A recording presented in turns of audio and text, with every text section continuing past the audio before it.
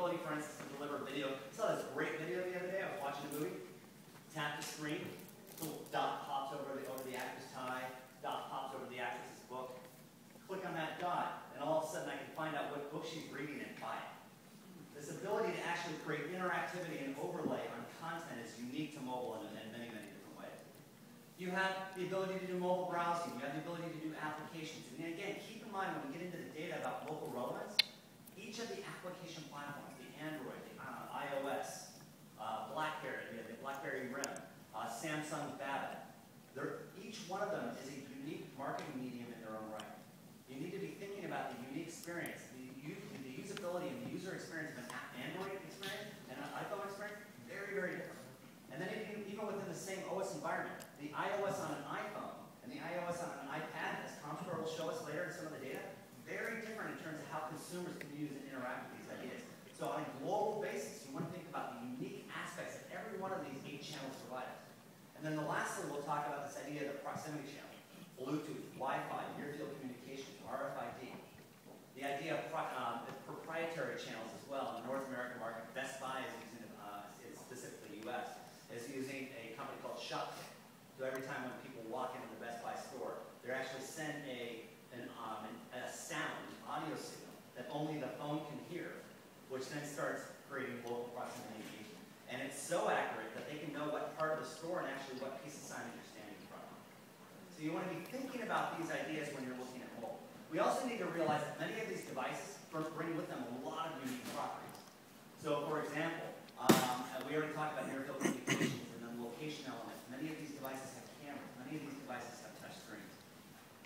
We also have a wide range of engagement possibilities with mobile, such as the fact that we can do mobile advertising. Specifically, mobile advertising is the paid placement of your promotional message within one of the 8 forms of mobile media. Very important aspect of mobile. I can put display and rich media banners on the mobile web. I can overlay advertising in and on top of video and related content. We can insert advertising within applications, as well as links and rich media content and messaging. And increasingly, too, what we're starting to see on a global basis is audio advertising. The ability to actually interject advertising within audio feeds, the local proximity channels like Bluetooth, and increasingly in a greater scale is search. The idea that consumers are pulling out their phone and searching is becoming an important channel. Let's think about that a little bit. So mobile is this now medium.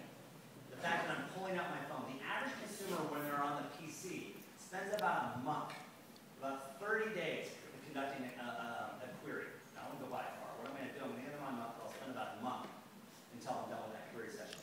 On mobile, it's an hour. I start my query session and I'm done within an hour. In fact, Google tells us that 1 in 3 searches is for local intent. I'm looking for a local business. I'm looking for a specific piece of content. I'm looking to find what's near me, looking for driving directions, etc. Mobile is also giving us this ability to do commerce. About 119 billion will be enabled through mobile commerce over the next few years. But increasingly, what we're starting to see as well, and there's a number of different initiatives like coupons, etc., that can help us drive that out. And Google just came out about 3 weeks ago with their NFC Google Wallet. So they actually have a wallet on the device now as well.